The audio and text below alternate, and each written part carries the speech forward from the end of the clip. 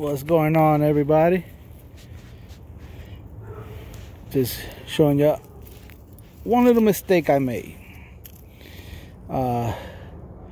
Being that it's been a little cold, been like, you know, in the 20s out here. I mean, ain't as severe as other places, I know, but once it starts getting under 30, I think I bring my dogs indoors. I crate them. But Tessa, I mean, all the other dogs are fine in the crate. I mean, I don't know why, but I crate train my dogs early when I first get them, when they pups. But Tessa don't like to be crated. She never really got used to it. I mean, I try to break them in. I reward them, you know. When I crate them, how I teach them is I reward them, make it, you know, a happy place for them. So,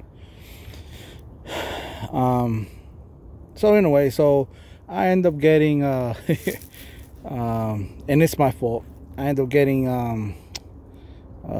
those the red ones, and you know, Max and Blue. They do fine, you know. You know, I make a little, you know, treat in there for them. But this one right here,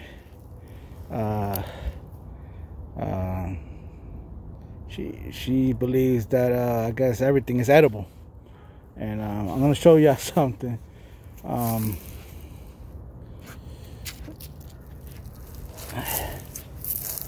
Where is it? Oh man, I lost it. But yeah, this is why you got to be careful. I mean, I read the instructions. Yeah,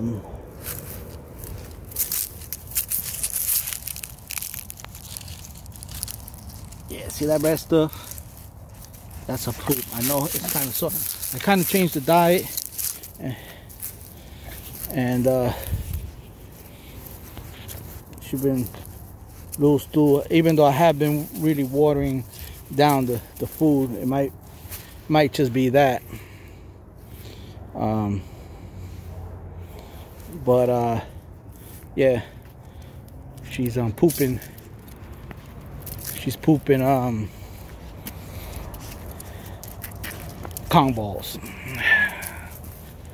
Yeah, this one right here, man. She's a handful.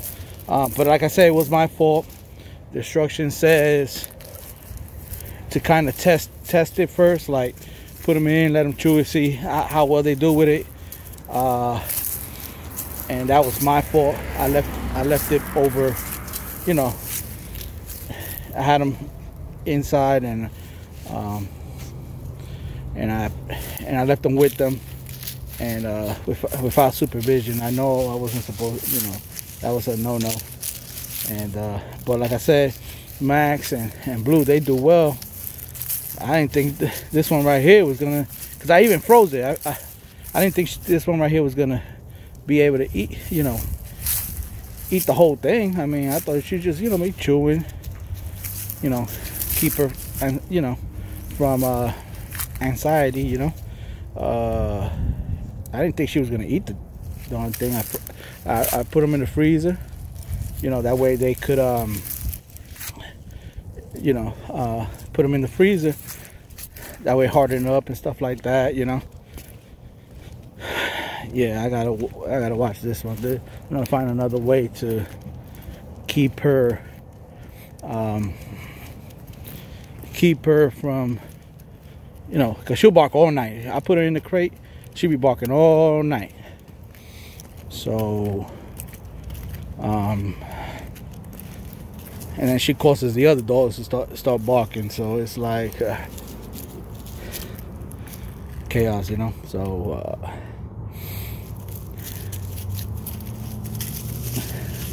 just another obstacle I'm gonna have to work with. Alright, y'all, this is just a little you know, I guess learning experience. Let y'all know if y'all haven't tried the combos and stuff like that, what to watch out for, because these dogs will eat them, man. Can eat them if they want to, I guess. I'm gonna try the black one. They say the black one is tougher. Let's see, I'm gonna see how that works out. But I ain't gonna make the same mistake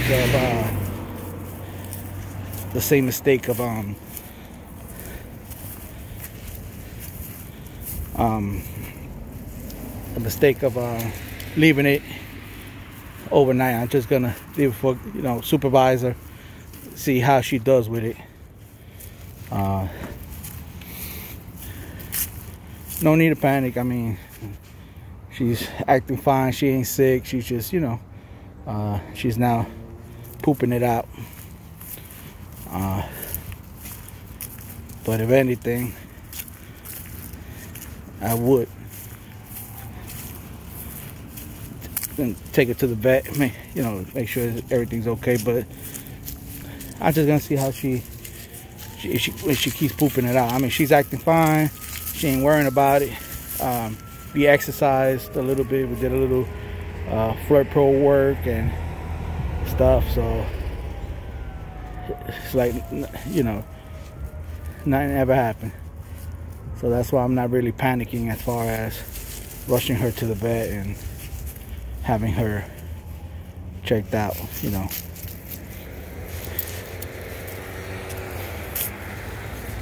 Alright, y'all, well, that was just a little footage. Like I said,